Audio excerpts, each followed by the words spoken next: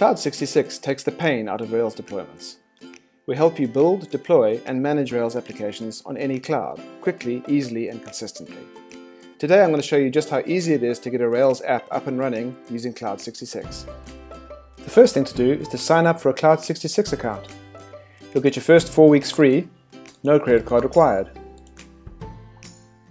Next, you'll need access to a Git repo containing your application code. The repo can be public or private.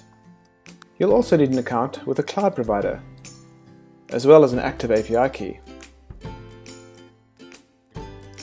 We're going to deploy using Hetzner Cloud, so we open our project, click on Security, API Tokens, and then generate an API token. Remember to give it both read and write privileges. Save this token for later. Now we're ready to set up your app. You're deploying a native Ruby app, so log into Cloud 66 and follow that route. Next, we need to connect to the Git repo containing your application code. You can either copy the public SSH key and add it to your repo manually, or you can authenticate directly with your Git provider. Now copy the URL from your repo and paste it into the form.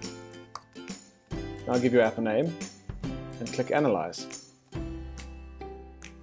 We fetch the code from your repo and automatically configure your app.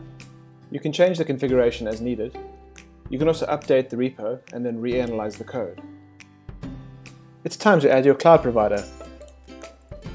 We're choosing Hetzner. We paste in the key we made earlier and add it. Choose a server region and a size for your servers.